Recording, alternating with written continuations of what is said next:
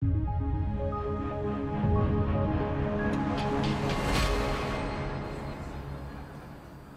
right, good morning, everybody. We're good to get going? All right, morning, everybody. So, welcome to the Debrief. So, first, applaud all of you for putting together great proposals yesterday. And I just want to tell y'all, I am not as good of a public speaker as like 80% of y'all or most of y'all. So, sorry if I'm not like on top of my game like you guys. Y'all did fantastic, though. So, we're going to talk about Wilson Creek Meadows. Pulte Group sponsors my company. We have different brands: Pulte, Syntex, Del Webb, Devasta, John Whelan, Pulte Mortgage. So we'll go ahead and kick off. Who is our target consumer group? So this is something that a lot of you dug into and did really well. This is what our target consumer group for this community. So it's high-income families, single-family, detached, mid to high incomes, upperly mobile. Sales price is typically 110% to 150% of market median. Younger children, primarily under 12. 4 bedrooms are critical. Traditional suburban neighborhoods, commute is a very key consideration. Highly focused on well-ranked schools and safety. See home as a major investment, but are still value conscious. Want large homes that are within their budget. Optionality is important. All right, this is a move-up buyer. This is how we're profiling this community. So, the PD was sent to all of you. That's the plan development. I just wanted to go over this because it kind of got some confusion out there. It's a part of a whole. So we are giving you guys Wilson Creek Meadows West, which is the parcel that Pulte Homes is purchasing. It is a part of the entire PD, though, the entire set of property that is guided by those restrictions. So there is a Wilson Creek Meadows East, which is a parcel of land bought and under construction with another builder, but they have to follow the same guidance of us on Wilson Creek West. We just separated out who's purchasing different parcels. Let's see here. Yep. Site design. So this is how we are doing our site design. Phase 1, right through the middle. We did this to make sure we could run our utilities kind of laterally along the property line. So essentially when it comes to phase 2, we can tee off, go to the north, go to the south from that point. We do have our model park and amenity center as noted here. We're going to be modeling 2 different series, and we have color-coded the different size lots. So our 50-foot lots, which is a majority of it, is 148 in phase 1, 260s in phase 1, which are likely our model lots, yep, and 53 70-foot lots. So 203 for the first phase, 222 total for the second phase, a total of 425. Now, a lot of you did a great job at getting different lot types, A, B, and C in there. I did want to talk about the overall PD requirements, talking about open space. So it did mention a requirement of 36 acres. That is for the entire PD, inclusive of East, Wilson Creek East, which we're not doing. So technically, you could have had a little bit less green space on the west side of what we're developing. Our density comes out to be about 3.69 net per acre. All right, a lot of you have this in y'all's presentations, in y'all's books. You kind of understand the difference between those lots types A, B, and C. I want to talk about amenities. So amenities, it is not very common to have a PD like this that is extremely prescriptive in everything you have to have in your amenities, but it's fully required to check all of these boxes. Enclosed restrooms, changing areas, covered patio, swimming pool, children's splash pad, artificial grass, 2 fire pits, playground with 12 play elements, and 14 parking spaces. So we have to do every single one of these, and this is some of the things when we were looking at y'all's amenities. A lot of these boxes, they need to be checked in order to get approved by the city to proceed to build. So this is what we're doing. Basically, we have a covered area with some restrooms right here, a pool. This is the children's splash pad right here. 2 fireplaces on site, that turf area, playground, parking lot with the 14 spaces. Now, I'll show you guys the elevations on this. This is the side elevation and this is the front elevation. It's not too complicated, but this is approximately $1.7 to $2.3 million. So And looking at a lot of y'all's amenities, we have these big elaborate clubhouses and which around the same price, but we gotta think some of the costs of these amenities can be extremely expensive. And a piece to think about when it comes to your amenities, here's a picture of the playground, is those HOA fees. So HOA fees don't just cover that amenity. You're thinking of all that green space that's irrigated, the walking trail, the maintenance of that, and a reserve for future upkeep and damage for all of these things. So I enjoy that a lot of giant amenities were considered. Just think of that cost piece to it. So we are having a high income profile here. They're still cost conscious. So that HOA fee can be a detriment if it's too high, if you have too many amenities to maintain. All right, let's dig into product design.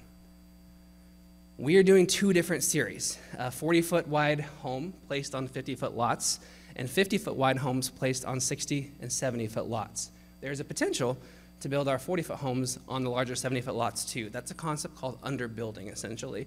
So you may have a smaller product on a lot intended for a larger lot. But we have, on the two series, we have the top section on the 50s are the 40-foot wide homes, ranging from 1,600 square foot to 3,200 square feet. And then the 60s is 2,500 square feet to 3,600 square feet. So we got a wide range there. So keep in mind, we do have demographics wanting, single story, 2-story, but having that good mix also of square footage, a wide range also helps you with your competitors of multiple ranges. Some of your 3,600 square foots can compete maybe close to the customs, not necessarily there, but you'll also have a benefit of having some of those smaller ones at a smaller price point to also kick into this market that is uber competitive and higher priced in a lot of ways. So, just gonna go through all these. I'm not gonna go through every plan in detail, y'all. I actually saw one of the teams had this plan specifically in theirs, so good job, good taste yesterday. This is the McKinney plan. It's our most popular single. One of the things I just like to mention is just adding these optionalities here. So especially in the market right now with COVID, the focus on living at home, which a lot of you hit on, is very important. So I saw some formal dinings in there, and if you're gonna have a formal dining, have that option maybe to make it a study, to make it an extra bedroom.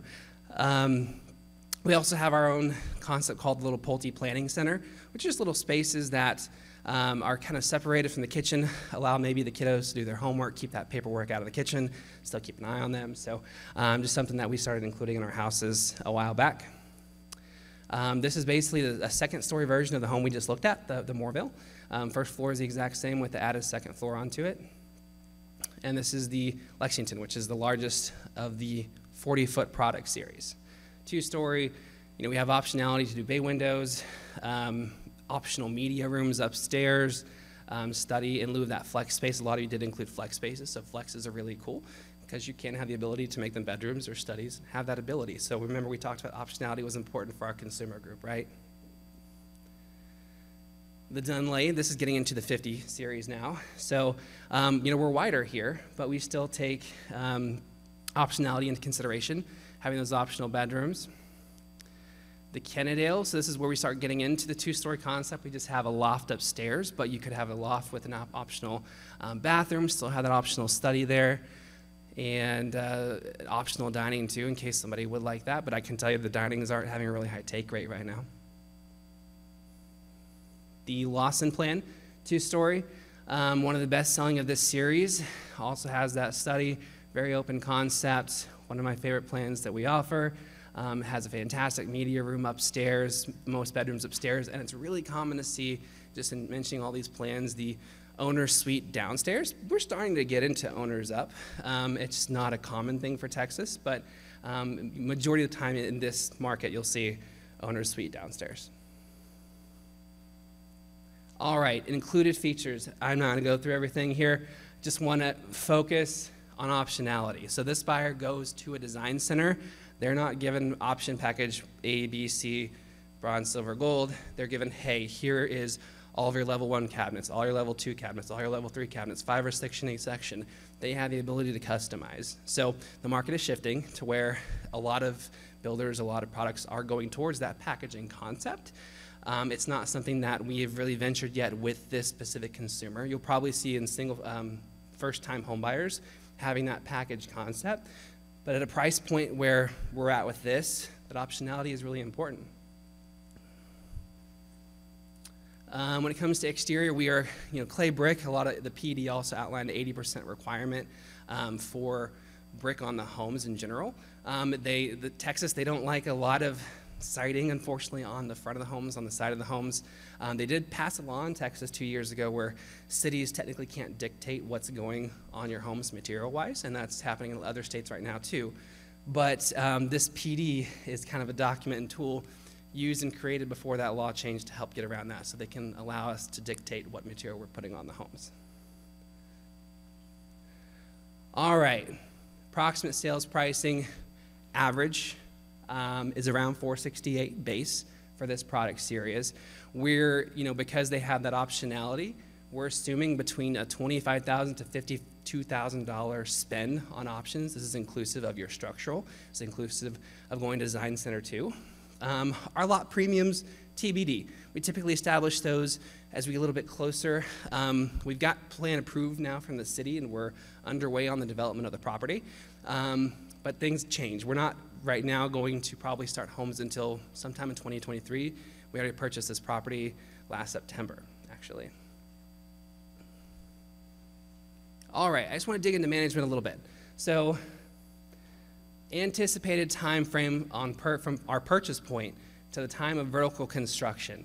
So, currently, we anticipated it to be a 13-month time from when we purchased it to when we start building homes. We're trending 16 to 18 months. A lot of this is city alignment. Sometimes when it comes to designing these plans, we have to go in front of the city, show them our plans. They'll give us red lines of changes they want to make. We had to do that process 2 or 3 times so far. A lot of you noted that Salina does have that 2040 plan. What comes with that is a great eye for detail to make sure this is a community that is going to align with their city standards. So we got to take that timing and that due diligence into consideration. So a lot of you maybe had, I think, vertical start sometime within 2022. I would definitely just establish that it's going to take a little bit longer, but you wouldn't have known of this city's particular pickiness, unfortunately. But in general, we had planned 13 months. Normal construction cycle time for the vertical build, the home construction cycle time. Under normal circumstances prior to 2021, we as a production builder, we're aiming between 80 to 90 business days for a cycle time of a home. Now that is tight. Not all production builders are at that level of tightness. But right now we're currently trending between 115 to 130 days, which is significantly longer than what we need because the supply chain, a lot of obstacles, changes every day, cabinets, appliances, all the people over in that room, I love them, but we're missing a lot of things here and there, okay? There's a high demand in the North Texas market driving demand for these products. The limited skilled labor force, varying COVID-19 restrictions. So with that giant demand, that influx of migration into Texas with the supply constraints, we're being capped by a lot of our vendors. So I'm not saying any vendor specifically, but one would say, hey, you normally get X amount. We'll normally give you however much you say you need.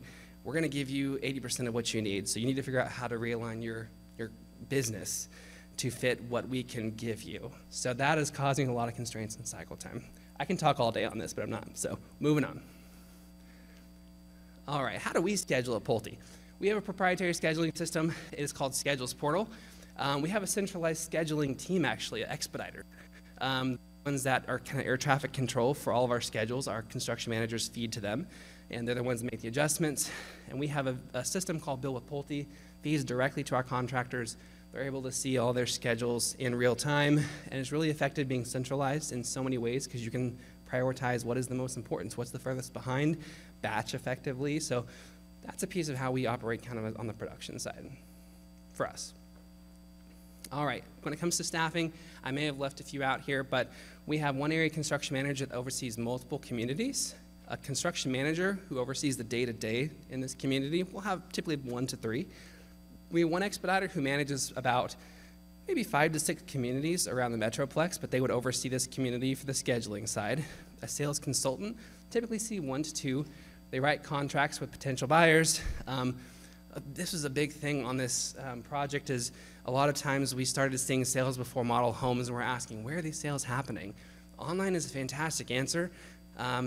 we still need to get in paper that contract recording. We need to have that in-person meeting with the sales consultants. So a strategy a lot of you could have mentioned is a sales trailer. So we can set up a sales trailer to the time that we get city acceptance, can start building vertical to start selling out of that location. Or if you have an existing community with a very similar product, that could be an example. They could go sell out of that model if it's close, route people online to there, and you can get your pre-sales there. Customer care manager. They all see overall all of our warranty items. Typically we have 1 to 2 once we start seeing homes start to close out in the community. And then you'd have a general sales manager as well, who is over multiple communities, who is in that structure. Not going to dig too much into this. A lot of you had a prescriptive home build quality experience and path like this with multiple touch points with your buyers. Our main thing is we have our touch points, obviously, when they sign a contract.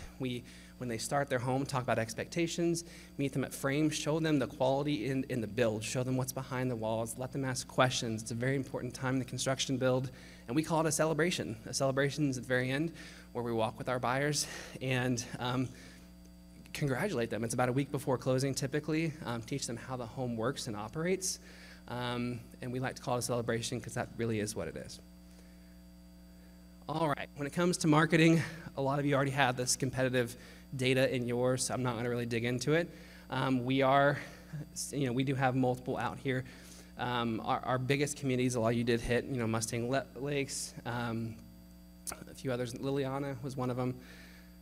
But when it comes to effective marketing, I did want to hit on this. Social media is fantastic. Internet paid searches are very useful, driving those consumers. One thing I did want to hit on was we talked about search engine optimization, which is where you add keywords essentially on your website over and over and over and over to try to pull those consumers when they search like on Google. But I did want to hit on marketing to reconsider. So in DFW specifically, billboards, and probably other markets too, but billboards we're starting to find are costly and not the most effective. Can you think of how many times any of y'all have driven by a billboard and really went to that website that was advertising? I can't. So, and a lot of cities restrict it in DFW too. When it comes to TV advertising and printing, mailers, advertising on TV, magazines, lifestyle magazines, that's really effective for an active adult market. I'm being honest on that.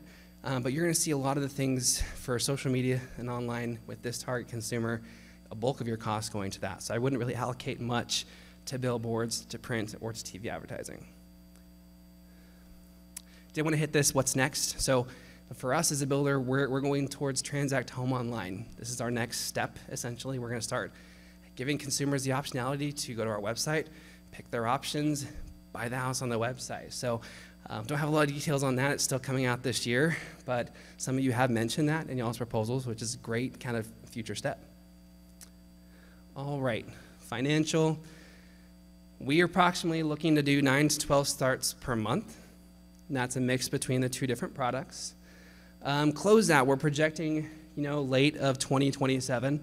I didn't include our optimistic and pessimistic because I'm just an optimistic person. We're gonna kill it, y'all. This is a great market. All right, lot cost. I would say for the lot cost, we're about 65 to 85. That is not inclusive of your purchase price of the lot. That is just the development cost of the lot. This is a raw deal, so we are developing it all of ourselves and building it out entirely by Pulte. We have an in-house land development team that does this for us. And I would say, a feasible IRR is 23 to 29%, which a lot of you did hit there. I'm not going to dig too much into that, but here's some of the bigger hit items here. So I want to give a thanks to all of y'all. We're about to go to questions real quick, but just some feedback and getting with you guys, and maybe this is something you can talk to your advisors after. We're just curious if you guys had used Zonda, looking into your competition. Was it effective? Did you have access to it? Because it is a great tool. It's a great resource. It's one of the best ones to go to right now as opposed to just Googling it, because there's so much mixed information out there. We saw average ages ranging, average salaries ranging. So going to the best place is Zonda. So going to add this in there in general. Talk to your advisors. If you didn't have access to this, or if you didn't find it effective or didn't know how to work on it, let us know, okay? So, gonna open it up to questions now for this property.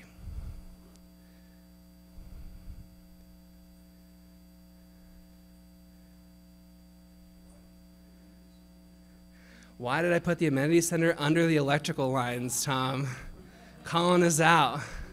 You know, I'm gonna have to get back to you with that. I'll get back with you on that. What else we got? So I have a question about the amenities. So I noticed you have your amenity center, and then also for the PD plan, it gives what that amenity center needs to have. In addition to the amenities at your, I guess, like amenity center, what are the other amenities throughout your development, or was it just specifically centered right there? That is the extent of our amenities. All right, thank you. Mm-hmm. Can you, well, I guess I have a follow-up question. Can you speak to why you all just kept it centralized and didn't, you know, kind of pass it out throughout the so, you know, I mean, we're going to have a lot of these green spaces are going to be irrigated, benches throughout as well. It will still have that green vibe to it. And I actually, a lot of you guys put a trail on this easement, and that may be something we're doing. I just didn't get it captured here yet, so that's a good possibility. Just in terms of amenity in general, like I mentioned, that cost is really high on amenities, and you have to think of this as still a high income, but still one that focuses on value. So adding too much on there adds to their maintenance long term, adds those HOA fees. You gotta be very careful. I think we initially quoted our amenity to be around $1 million, quickly escalated to $2 million. We'll see what happens at the end. Things are still going up in many ways, so we gotta just be cautious on that. Yep. Hey, so yeah, my questions are also on for this slide. I guess my first question was if you, I was a little more curious about the integrating the utilities into the phasing and how you chose to do that.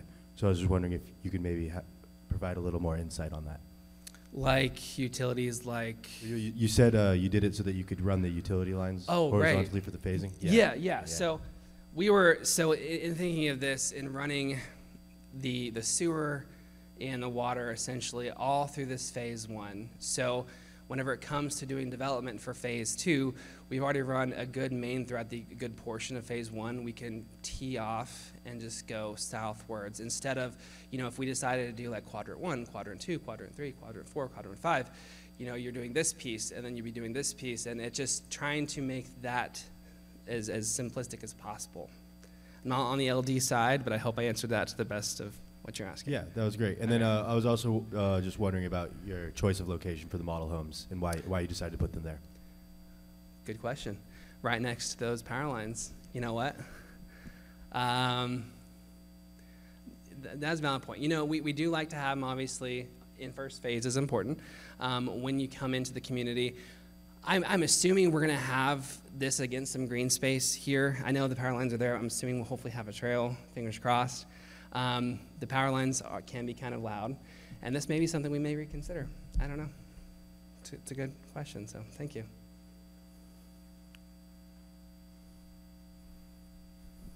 Hey, I was just wondering if you knew what's to the north of the property. I saw it was undeveloped, but do you have any idea what's above us? I do not. Okay. I apologize. And then I was also going to ask, what's it like dealing with the city of Salina? You said sometimes it could be a hassle. Just curious what it's like. I'm not picking on Salina. They're a great city. No, they are. They're a very well-run city. They have a very good plan for future growth. It's just all cities in North Texas. It's very heavy on the permitting side, on the review side, which is good because you have a second and third set of eyes on things.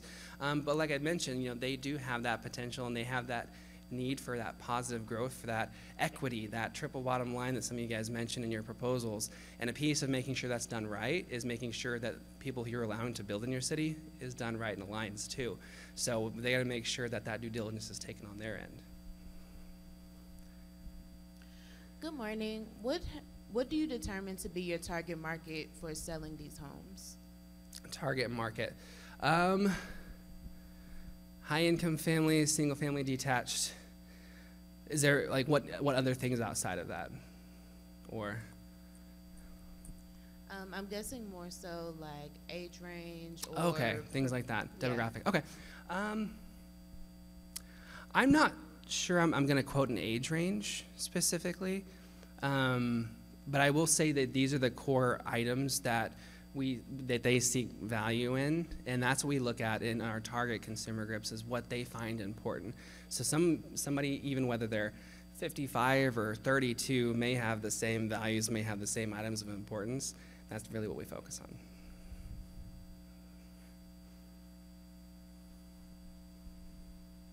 Yeah, I just have a question about sensitivity stuff, and how are you currently dealing with variability in construction costs, and how is that affecting IRR and kind of that bottom line with how everything's going right now? It's a very good question. So, you know, we've had to change strategies in how we sell homes because we know that, you know, when we sign a contract, we're not going to change that contract with our buyer, the sales price. But the construction costs do keep going up. So we just had to pivot in how we start selling homes. So, for example, in Dallas-Fort Worth, we've changed to starting to sell homes once the frame drops, as opposed to before it even starts. Like that home has to have a frame on its poured slab, and then at that point, we would have seen maybe a lot of those cost increases already factored into the home, so we can know appropriately how to price it. In this consumer specifically, we're also doing this strategy where basically we have a set of maybe 8 lots on a monthly basis. This is all the sales consultant will be selling, and the buyers come in on a long list and they put bids on these lots. So buyer comes in, I'm going to give you 10,000 extra. Next person comes in, I'm going to give you 15,000 extra. That's a different strategy on this higher end product. I'm not sure if that's what we're going to be doing in this specific community, but the big piece of it, I think, is just pushing out the sales timing so we better understand what our construction costs are.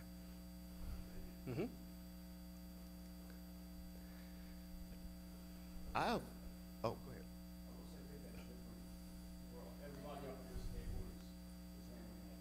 Yeah. So we're doing limited releases, but we meet every Thursday to adjust price. So we might not raise price in every community every Thursday, but you know that's sort of how we do it. Yeah. Everyone's different, and even each community we do is different too. They all live differently. Because our permitting process is so long, and we allow a little more customization. If we don't have, you know, especially for our single families, if we don't have that contract in hand, we don't know which structural options are going to be selected.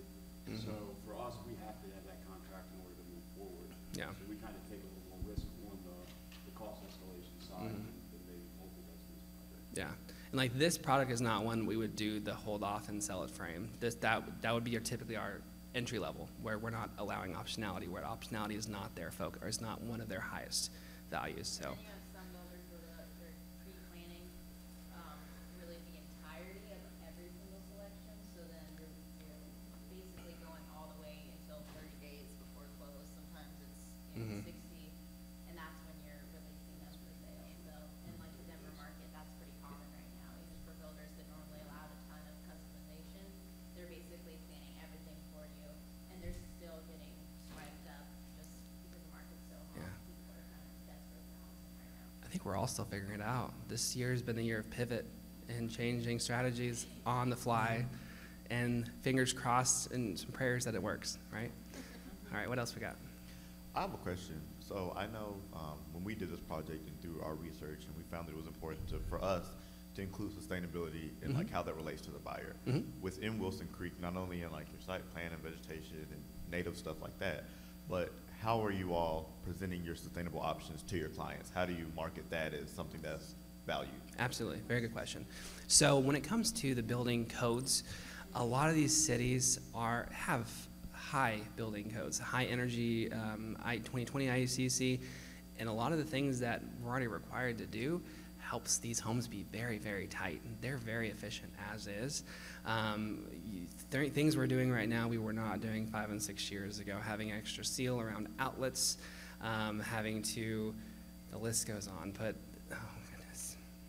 Like we're just moving, for example, to a new IECC in a new city that just adopted it, having to change our complete exterior sheathing, make our brick ledges wider. So in this target market, I would say that we let them know that their home is being built very efficiently, which is a fantastic thing.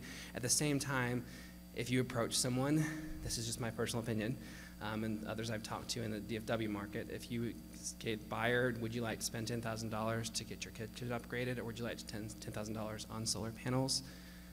You're likely going to get that kitchen, right? I'm not undervaluing the importance of sustainability. The homes are built very tight and efficiently, but I just think when it comes to optionality, we currently don't have a lot of options for that in our market. Mm-hmm.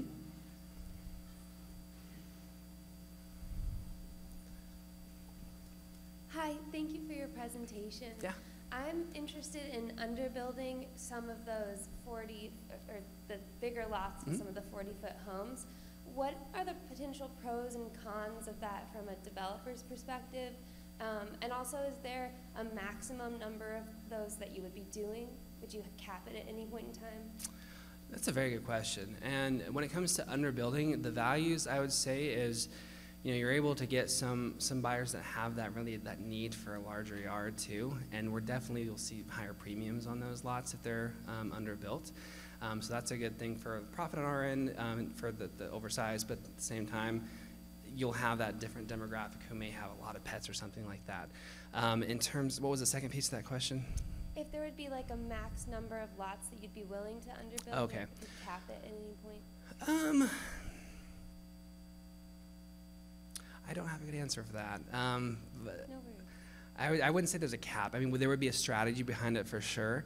And I think that we've pivoted on that too at times. Decided, okay, we're just kidding. We're going to do the 50s here because we think at this point in time it's going to do better than the 40s. And it honestly may change once we start to see the sales come through. If we start to see the sales come through and our 50s product just goes off the chart as opposed to our 40s, we're not going to underbuild. We're going to sell that 50s and do better because we know it's selling better. But it's kind of untested waters. We kind of see and move from there. Yeah, that flexibility sounds great. Yeah. Thank you so much. Absolutely. Yeah. Mitigation strategy to where if the market starts to fall, you start to underbuild the lots and shrink the home. So that lowers your ASP, and that gets you to either where the market's current buyer is or to a price point that has changed. Yep. So all of a sudden you may see 30-foot wide product on 50-foot wide lots, and it can, without having to drastically change anything else, right? You're not going to vinyl, you're not going to no brick, you're not going to anything. All of a sudden the houses just organically get a little smaller and really nobody notices. But Yeah. that is a very good risk mitigation strategy. So if something changes, start underbuilding. So all of you teams next year better have that as a strategy.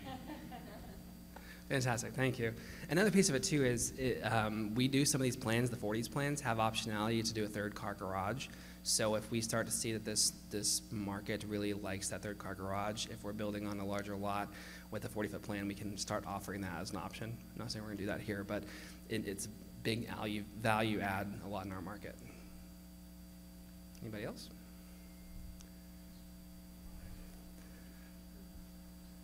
So I have another question about you all's site plan that you all developed. Mm-hmm. Looking at it, because the lot types weren't necessarily color coded, yes, they are. So I see that you've clustered a lot of your lot types together. Can you speak about why you all did that as opposed to more of a diverse kind of placement of your lot types? We did, and you know what? I'm not gonna lie. I don't typically see this a lot from us. And I don't have a good answer for you on that. I got to ask some people because I was curious about that myself. I mean, it's obviously good coming into phase one, having a 70-foot and a 50-foot off the bat because you have your good product mix there. But I'll have to get back with you. Okay, thank you. Yeah.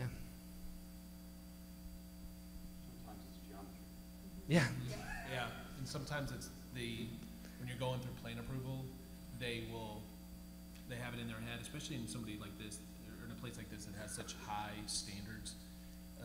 They want to see the use of the 3 different lot types, and they kind of force your hand a little bit, so then you end up clustering to satisfy, whatever it is. And then, there's all sorts of things that they review as far as school, and, there's a bunch of things that they look at that can force lot types you don't necessarily want to use. All right. Anything else?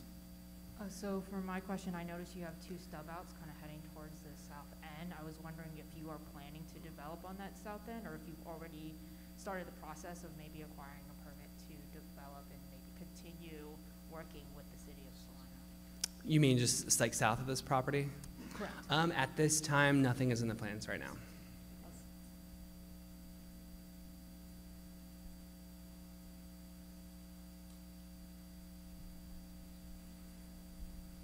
Hi, I had a question about your phasing plan. One thing I haven't seen before personally is having phase 2 being completely separate from another section of what's considered phase 2. I'm curious what your thought process was as far as material deliveries and construction traffic overlap and those kinds of things. It's a good question. So, you know, we did talk about like the kind of the horizontal run of the utilities, but when it comes to how we release these lots too, is we're going to have obviously some different buyers that are interested in those lots in the top of phase 2 and the bottom of phase 2. So we're going to have a release strategy put in place to show how we're going to build out. I mean, we're not going to throw a dart and pick your lot, here's entire phase 2. It's going to be strategic in terms of dropping materials and things like that. Try to stack it in line as much as possible. But it's, yeah, we'll do the same concept for the top. It's called a lot release strategy, so we just don't open up the entire thing. But we'll give some kind of strategy when it comes to the logistics of how we start and sell those homes. Great. Well, thanks, judges. Thanks, Pulte, for sponsoring. Unfortunately, we're out of time, and that's it for questions right now. So thank you, students, for coming and participating this year. Awesome. Thanks, y'all.